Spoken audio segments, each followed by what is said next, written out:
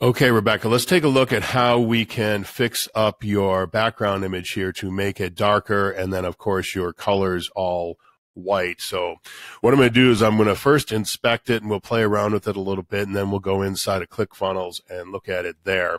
So let's go in and inspect the element. Let's move this over a little bit. And what we want to do is we want to come up to here where it says Container Inner, and we'll click on Element, and we'll just say we want the background color to be black. And I'll just type in the word black for now. And so now we set that to black, and we want, of course, the text to be white. So actually, I'm just going to go up here a little bit higher, and I'm going to just put in color white.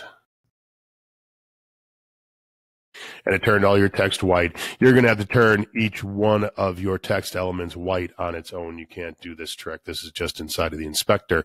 Now, one of the things we're going to see is you got room up here and you got room down here at the bottom. So we got to get rid of that spacing.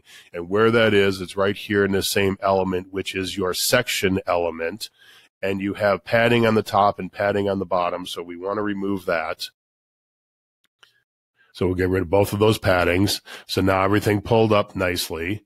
Now let's go back to our Container Inner and go back to that black color. And let's just take a look at that. We'll click on the little black box, slide this over a little bit, and then we can change the opacity. So let's just slide it down some so the image in the background comes up. And we can change this from hex. Let's change this to RGBA so we can see what our opacity number is here. And we'll just move it up and down. Let's just say you want it at 60. So we'll set it at 60. And so you figure that's about right. So when you go in, I'll give you the code for this. When you go in, just play around with this number a little bit, and you can change the darkness of the background. And now we got probably, let's say we need a little more padding here. So let's go to our row. And let's just see, let's increase the padding at the top a little bit.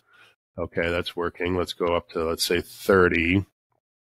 And then on the bottom as well, let's bring that up to 30. Oops, where'd I go to? Let's go here. Let's bring that up to 30 as well. Okay, so we got a little space at the top and the bottom.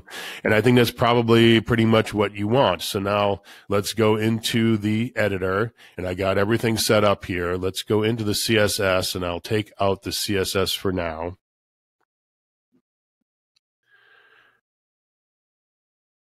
And so let's take a look at what I did here. We went in, we created a wide section. So we picked the wide, which is what you had. We put in that image that you had, and we made it 100% full width, and we took out all padding in that section.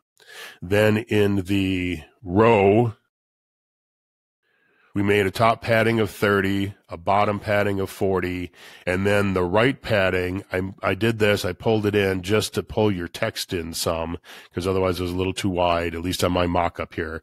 Yours is probably going to be just fine. And again, we can move the bottom up and down. 40 I thought looked like a good place, and the same thing with the top.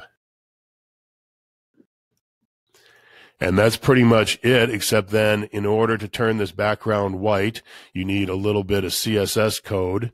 And so in this example, this is the CSS code. Yours will be slightly different. And let me save this. Let's open this up in the template. Let's reload it. And that's what it'll look like on my mock-up.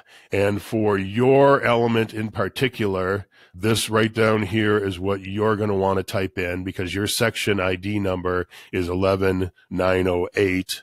And I have, again, here the opacity set at 0.6. You could make this 0.65. You can make it any number you want between 0 and 1.0. So between 0.0 and 1.0, you can make it any number you want for your opacity on the background. So that's it. I hope it helped you out. Get back with me if you have any questions.